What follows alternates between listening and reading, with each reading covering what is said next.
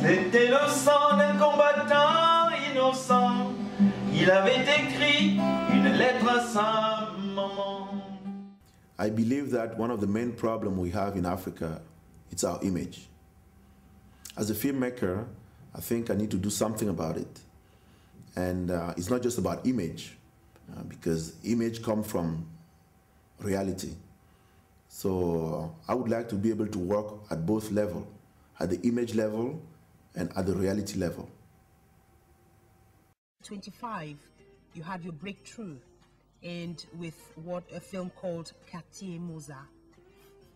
Tell me about this film. I know it received a lot of international awards. To mention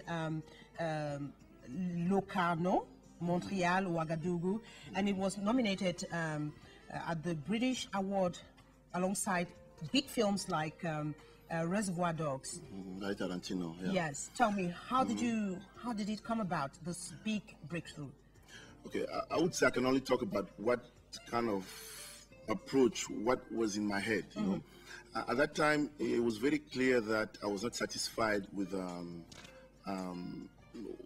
what I was seeing about Cameroon, about Africa in general, and I didn't feel that it represented me. Yeah. And it represented my background. So I really want to do something I could really be proud of. Yes. And obviously people like me and people who could come from the same place. So I work on that film mainly based on what I didn't like. I knew that I don't want my film to be like this, I don't want my film to be like this, so it narrowed down what I liked actually. And then it was very interesting because also it was a way for me to kind of shape my own thinking and my own vision of myself and of Cameroon and Africa in general.